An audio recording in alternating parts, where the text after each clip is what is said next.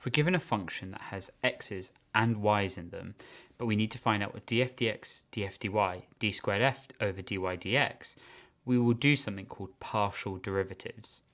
We will ignore or hold constant the values that we aren't differentiating and just multiply them in afterwards. So, for example, if we want to do df dx of the function above, for the first part, we will use the chain rule to differentiate cos 2x, which is minus 2 sine 2x, and multiply it by 4y. So the first part would be 8y sine 2x. If you're unfamiliar with the chain rule, it's linked in the description. You need to know how to do it. Then for the second part, we would just ignore the y squared for now and differentiate 3x squared. So that would be 6x, and then we just multiply in the y squared.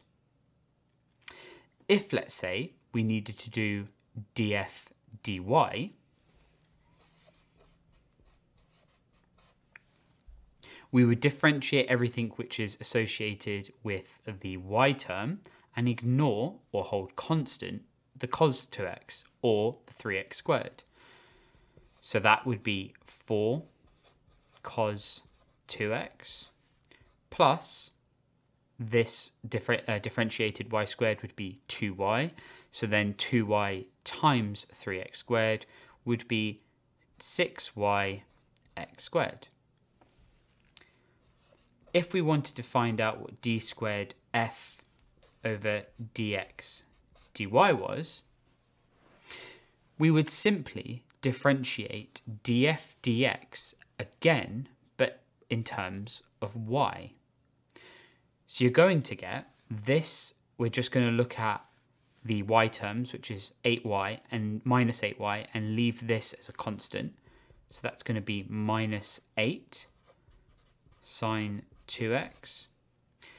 And then we look at the y term here, which is going to be 2y. So 2y times 6x is 12xy. So now we have found out what df dx is, df dy, and d squared f dx dy. The crucial thing here is to not add these together, multiply them with one another. You just take the df dx and you differentiate it again to find out what the d squared f dx dy is.